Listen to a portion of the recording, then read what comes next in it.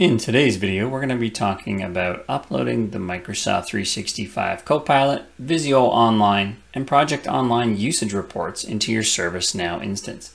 This is a Xanadu feature and will be available to you when you've upgraded your instance to Xanadu. The first step in the procedure is to log into the Microsoft 365 Admin Center. So for this portion of the process, you're going to want to make sure you have admin privileges within the Microsoft Admin Center. And once you've logged in, you're going to go to Admin, and you are going to look for Reports. And underneath Reports, you're going to see Usage. So these are all the various usage reports you can download from the portal.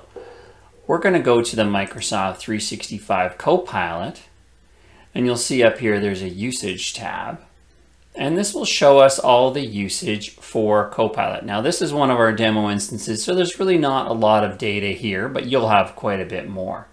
So what you're going to do is you're going to click on Export, and you're going to save this particular file. Now it's really important that you don't change the name or any of the structure of the CSV files that you're downloading. So just go ahead and save that to a directory, and we're going to use that later on. So now we're going to go in and we're going to go to the project, and we're going to scroll down here. It's a little bit different than Copilot, but you'll see there is usage information here for projects. So we're going to go ahead and click on the export button here for project. And again, I'm not going to change the name. It's very important we don't change the names.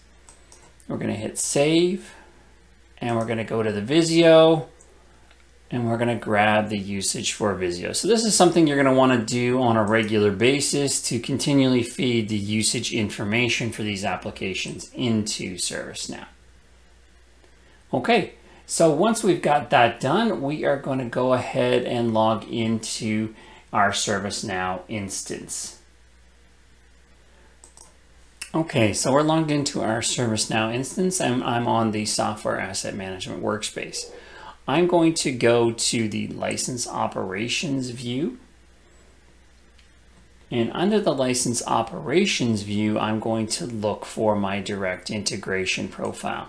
So it's important if you have multiple profiles in your environment, so perhaps you have more than one tenant, it's very important that you attach the CSV files specific to that tenant to the right one. So I only have one tenant in my instance, so I already know which integration I'm going to be picking. But if you have more than one, you're going to need to match the tenant with the report. So that's something very important as well. So I'm going to click on Microsoft 365, and I'm going to go to the attachments section. And here's where I'm going to want to select those files that I downloaded. So I downloaded these 3 files today, and I'm going to upload each of these files. And once that's done, I'll click on Save.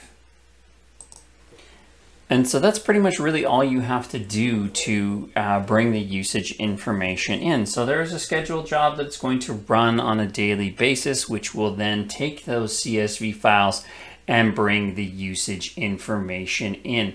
So if I look quickly here under my license operations, underneath software usage, and I want to take a look, let's say for project online usage, I don't have any, but once that job runs, it will bring all that data in. So I'm going to pause my video and run that job manually so you can see what it looks like.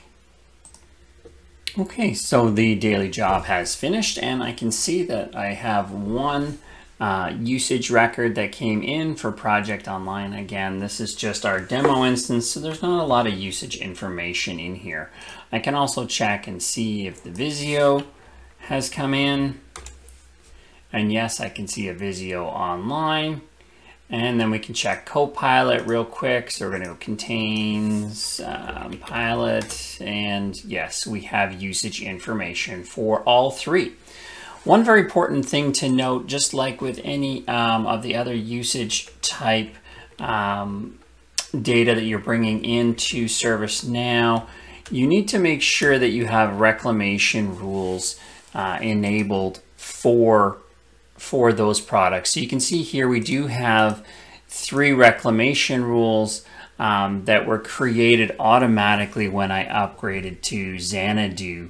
It does check to see if you have a 365 integration, and I already did have an integration, so when I upgraded my instance to Xanadu, it automatically created these reclamation rules for me. Also, if you're creating your direct integration for the first time, then it will create these rules when you create that integration.